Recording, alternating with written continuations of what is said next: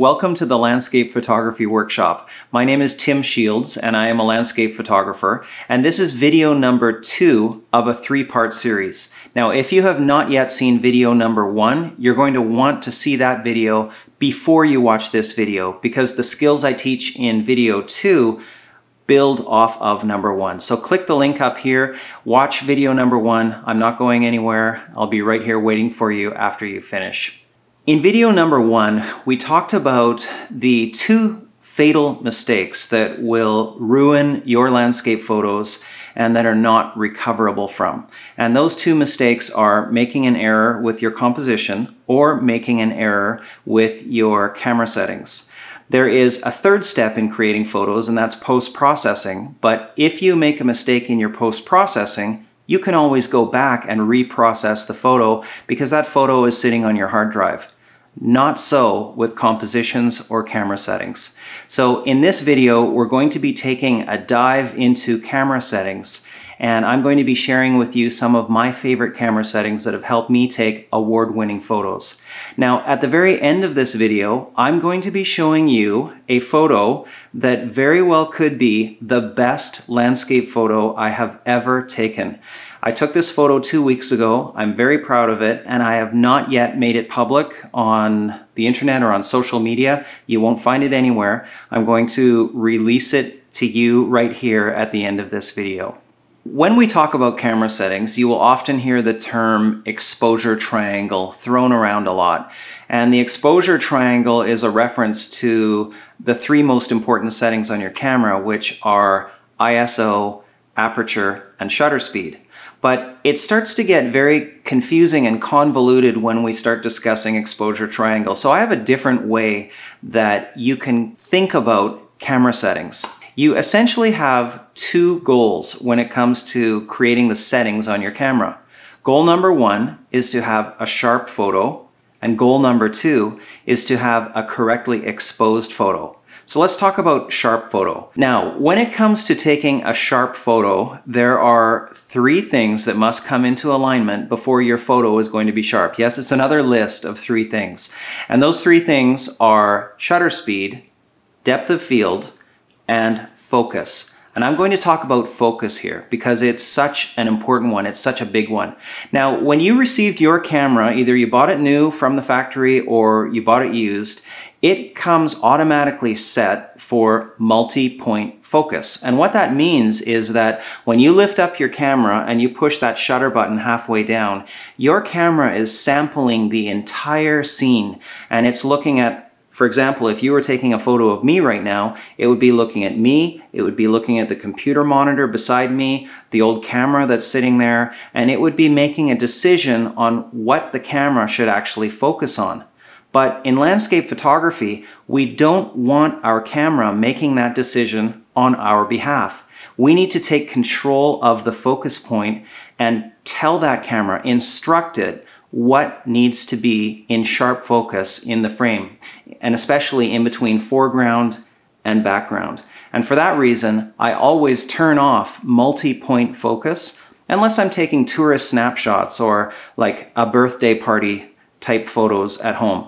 When it comes to landscape photography, I always have my camera on single point focus. And there's a general rule that is tried and true. It's very simplistic, but generally in landscape photos, if you set your single point focus on a point that is about 1/3 into the scene, so 1/3 in between the foreground and the background, then 9 times out of 10, you're going to have a sharp photo. Now, the second essential component to your camera settings when you're taking landscape photos is ensuring that your photo is correctly exposed. And this is a reference to light. Now, as a landscape photographer, you do not have any control over the lighting in the overall scene where you're standing. It's very different than studio photography. In studio photography, the photographer is using either video lights or flash strobe type lights to control the light. And so in studio photography, I'm going to be so bold as to say it is much more easy to create a correctly exposed photo when you are in the studio and you control the light, compared with when you are out in the field and it is Mother Nature who is controlling the light. And for this reason, you have to ensure that you are not blowing out the highlights in the sky. This is the #1 mistake that landscape photographers make, and I see it all the time with my photography students. It's blown out highlights in the sky. Now, what do I mean by that? The sky is the brightest component of any landscape photo, and you need to ensure that the details in the sky can still be visible after that photo has been taken. And if the highlights are too bright in the sky, that means that you will not be able to recover those details in post-processing later on. It essentially means that you have made a fatal mistake, and those highlights from the sky or in the bright parts of your photo, it may be the reflection off of water, they cannot be recovered. So how do we ensure that we don't blow out the highlights in any landscape photo? We use the histogram. And what I have learned through my landscape photography and what I teach to my students is that you need to get to the point where the histogram becomes your best friend. I consider the histogram to be equally as important as choosing a composition or ensuring that my image is in focus. The histogram is vitally essential to ensuring that I have a correctly exposed photo. Now let me tell you a story about this photo that I took a couple of weeks ago that is certainly the photo of the year for me, and maybe even the photo of my life. So I was on a landscape photography trip with my wife, and we were in the lavender fields of France. I was looking forward to taking a beautiful sunset photo with the nice rows of lavender, and I had found a composition where there was a single tree on the horizon, and I was pretty happy about finding that spot. On the afternoon of the photo shoot, the blue sky started to disappear and some angry clouds started moving in, and I could see on the horizon that there were streaks of rain in the distance, and I was thinking, uh-oh, this isn't good for my beautiful sunset shot that I'm hoping to get tonight. So sure enough, the rain started to fall, and we were driving in the car on our way to the photography location that was about half an hour away. And the rain came down in sheets. It was going across the road. It was coming down roadways in small rivers. I mean, it was pouring rain. Here we are in a real rainstorm, and there's lightning.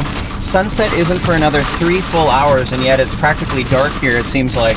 So it's not looking overly promising for this last photo shoot of the trip, but things change fast, right? So we just got to get in position and hope that the weather's going to change. By the time we got out to that lavender field, I was thinking to myself that the photo opportunity is over. I'm not going to get my sunset. I'm not going to get that nice warm orangey light coming across the rows of lavender. But we went out into the field and got set up anyway.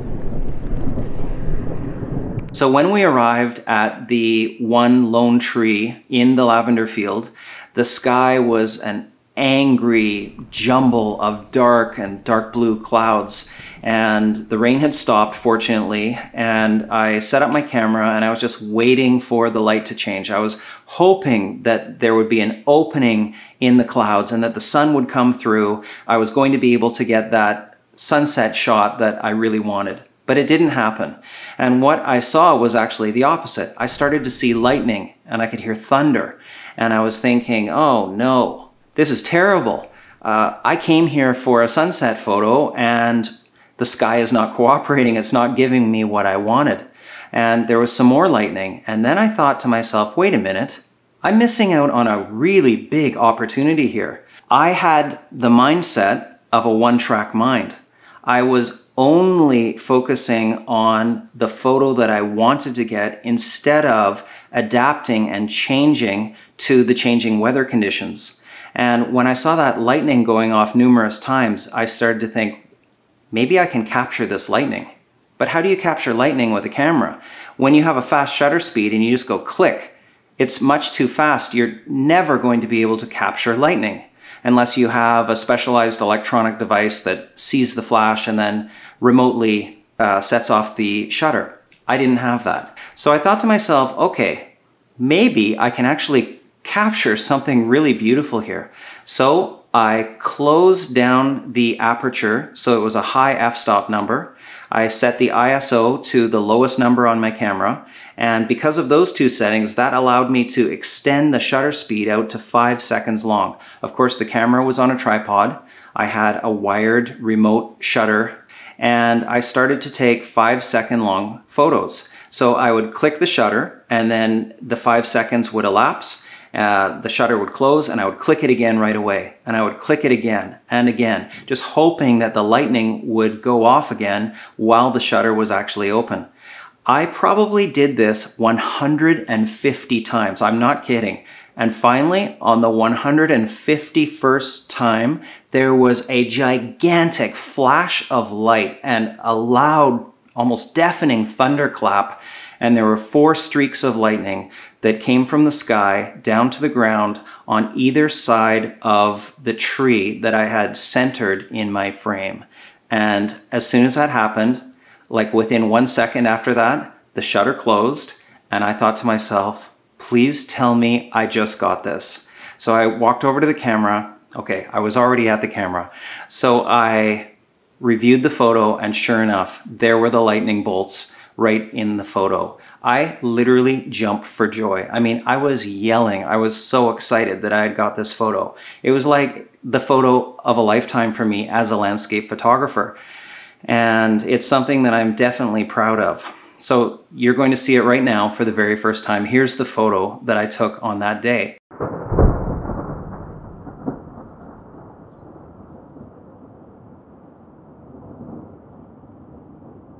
And the only reason that I was able to take it was because I changed my mindset and adapted to those changing weather conditions. That changing weather and angry weather often make for the absolute best landscape photos.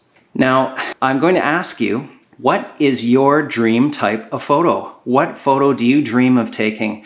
Is it a photo like this one with lightning? Is it a sunset? Is it a portrait or a studio type of shot? Leave a comment below, please. I would really appreciate it if you would. And tell me, what is your dream photo that you would love to take the most?